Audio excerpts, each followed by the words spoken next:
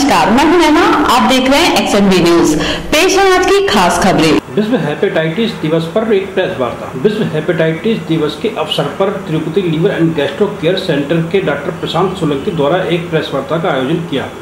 Press वार्ता में doctor प्रशांत सोलंकी ने हेपेटाइटिस के बारे में जानकारी दी। वर्ल्ड हेपेटाइटिस डे है। इस दिन हम डॉक्टर लोग चाहते हैं ये जागरूकता फैले कि लिवर को किन किन चीज़ों से नुकसान है, जैसे कि हेपेटाइटिस बी, हेपेटाइटिस सी और सामान्य तरह की हेपेटाइटिस। इसकी जानकारी सभी डॉक्टरों के यहाँ मुफ्त में दी जाती है।